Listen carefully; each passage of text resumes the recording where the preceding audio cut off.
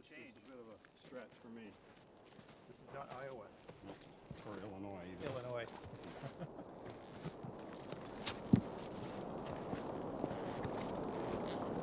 We're standing in an incredibly beautiful spot here with the Rocky Mountains in the background, overlooking the Morkill River Valley, and some interesting terrain down there. Paul, can you tell us a little bit about soil processes in this landscape? Sure. Well, one of the things that we tend to focus on in soil science is soil profiles that have very nicely developed sequences of horizons that are really easy to see and quite distinct. But we tend to overlook the fact that in many very dynamic landscapes, such as this mountain landscape around us, that there are processes that occur which can often really complicate the process of soil formation, which can interrupt soil formation, which can start it completely from scratch by either removing the soil profile or much of the soil profile or depositing new materials. So I wanted you to see this really dynamic landscape to provide a particularly good example of the way in which soil formation can be interrupted by geomorphic processes.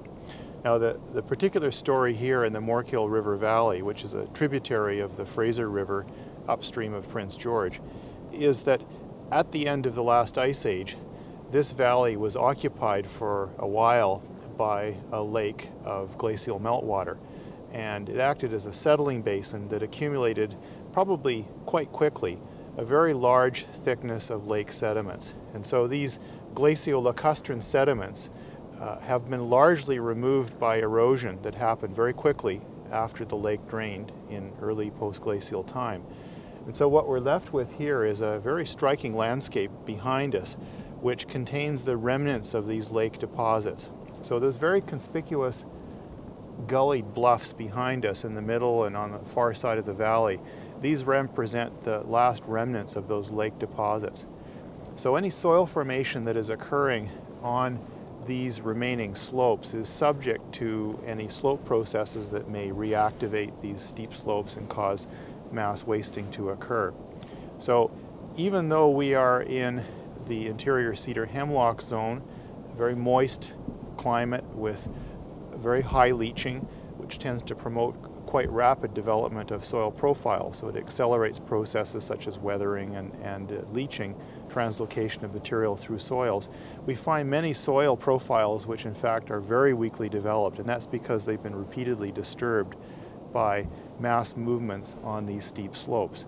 And the main process which seems to reactivate these slopes is would occur after forest fires, which remove the stabilizing effect of roots. So there's a period of time after fires when we can observe accelerated mass wasting, and we'll see examples of that in this valley. So in this valley, like in many mountain areas of the world, there's lots of human activity. Can we derive any lessons from the geological and soil history here that might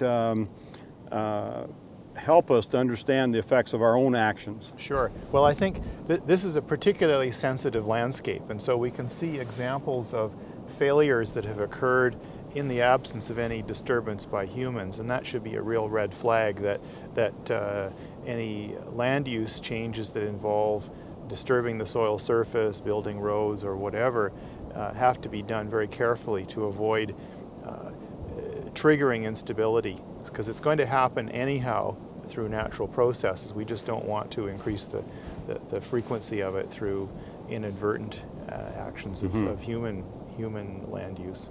So we're going to proceed from here to have a closer look at some of these soils. That's right. So we're going to look at the kinds of soils that would exist on more stable land surfaces in this valley, and then contrast them with the very weakly developed young soils which have been recently or repeatedly disturbed by slope movements, and which we think are usually related to fire.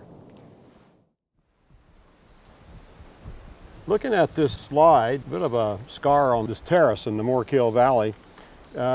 What's that telling us? Well, Art, this is a good example of how dynamic slope processes can be in mountain environments, and in this valley in particular, because of the thick accumulation of lake sediments, which were down cut to leave these steep-sided terraces, we find that this has left a very important signature in the way soils have formed. So what we observe here is the result of destabilization of the slope that occurred after the escape of a prescribed fire in 1989, and about 10 years later we started to see this slope failure occurring. So what has happened is that the root network that was holding the surface soil together rotted away, and we began to have a series of slides occurring. Mm-hmm. And so in terms of soil forming process, this is an example of one of the types of natural disturbances that would result in resetting the clock. So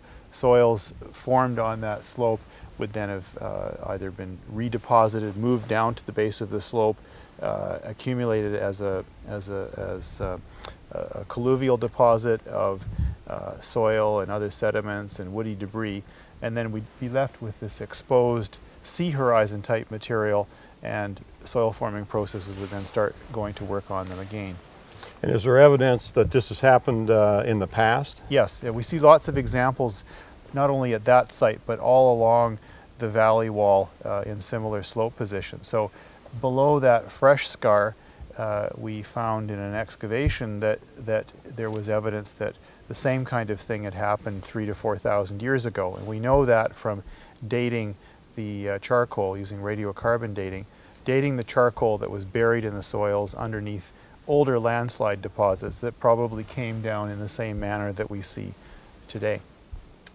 So it's a very dynamic environment, and so we tend to focus a lot on how soils, mature soils, look with very nice, cleanly expressed soil horizons, but there's lots of things going on there in the landscape which can disrupt those and reset the clock. We think this is probably a good analog for the kinds of processes that would have gone on in the past, and which I think are a good example of how soil forming processes can be stopped in their tracks by some type of a natural disturbance that resets the clock, either removes the soil profile or buries it under fresh deposits, and then soil forming processes start working all over again.